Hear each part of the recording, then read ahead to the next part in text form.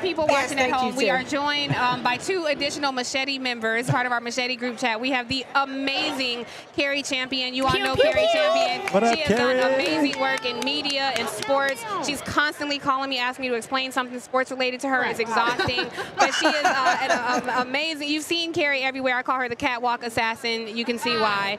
And she bad. My sister in journalism, Errin Haines. I know you all see her, and so many people tell me how much they enjoy Errin Haines, who is the face of the 19th. Please check out her newsletter and that platform. But so many people, Errin, always tell me how amazing you are on television. And I was telling Angela on the way here, I'm like, they don't even know the real Errin, because as great as she is on MSNBC. Hold on, ATL. Listen, Southwest Atlanta Errin. Be real clear. This is the SWATs. 1990s Fifi Errin.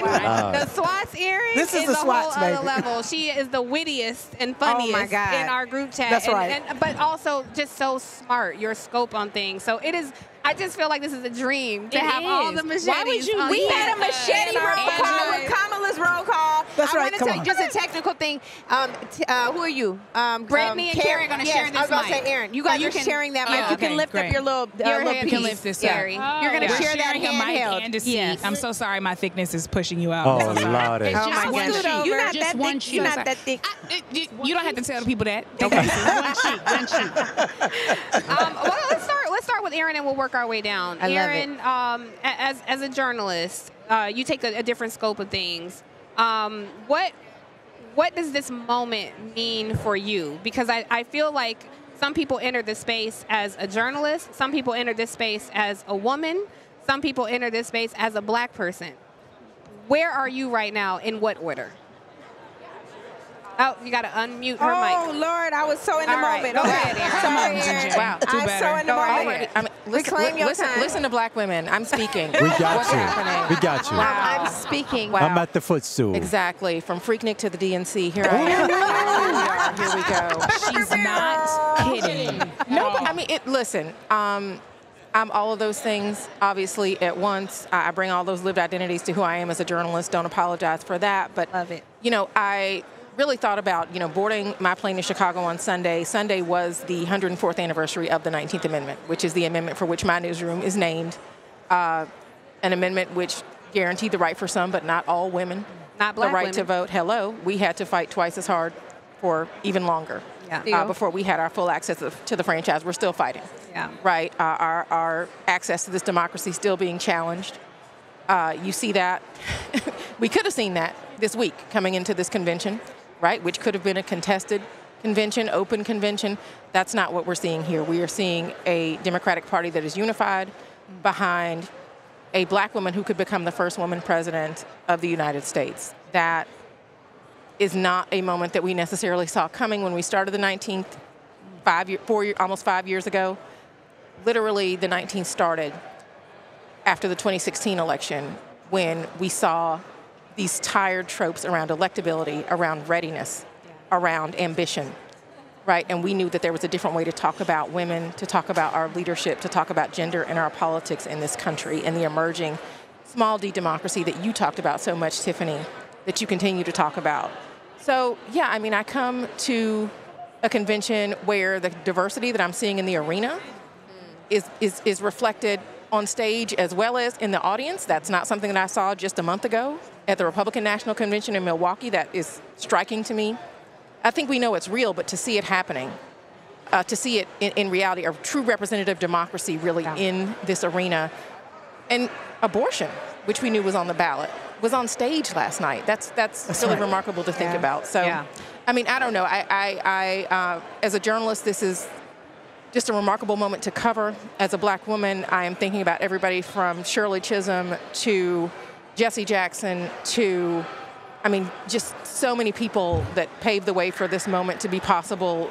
Mignon Moore, Donna Brazile, Leah Daughtry, Yolanda Caro, I mean, all just front and center in this moment. They helped to manifest the moment in which we now find ourselves. And as a journalist, I mean, I can't not mention them in this conversation. So, there's a lot there.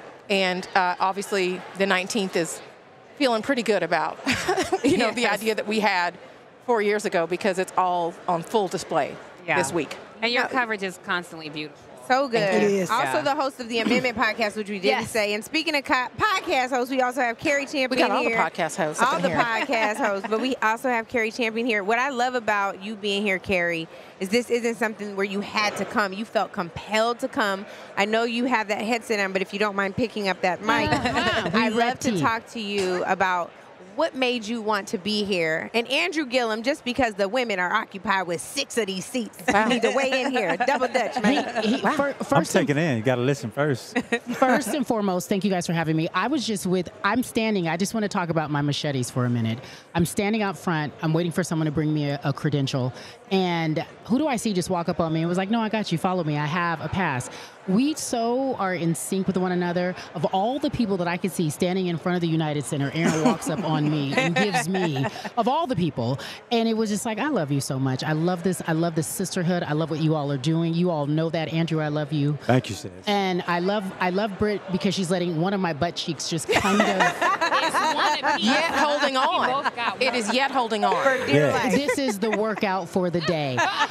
So I am a CNN contributor, but I did not have to come. But I was like, if I miss this moment, I miss Barack's moment. But if I miss this moment, this to me felt so substantial and so bigger than us. And I felt like this appointment in which Kamala Harris has in this moment felt divine. It is a testimony to everything can happen in a blink of an eye. Overnight. My God is so real. And so I was able to witness what happened to this woman. 3, 4, 5 months ago, nobody could have told me this is where we would be. That's right. Yeah. And in an instant, I am sitting here and I'm all like, this is a testimony to those who believe and who are chosen. Yeah. So what's meant for you is meant for you, and no one can take it away from you. And I'm watching in real time. And so I had to be here because I live that. I believe that. We all do. We've been in these moments. And it's something special. In my world of sports, as we all know, I said this, it's not an accident where you have these two entities where the women's athletics is taken off in a way in which we have never seen before. That's right. Yeah. And then we look at women in the world fighting, and we're saying, and I've said this before, not on my damn watch. You want to take away these things bit by bit. You played your hand, you overplayed your hand, and now we are here and we are righteous and we are taking back what is ours.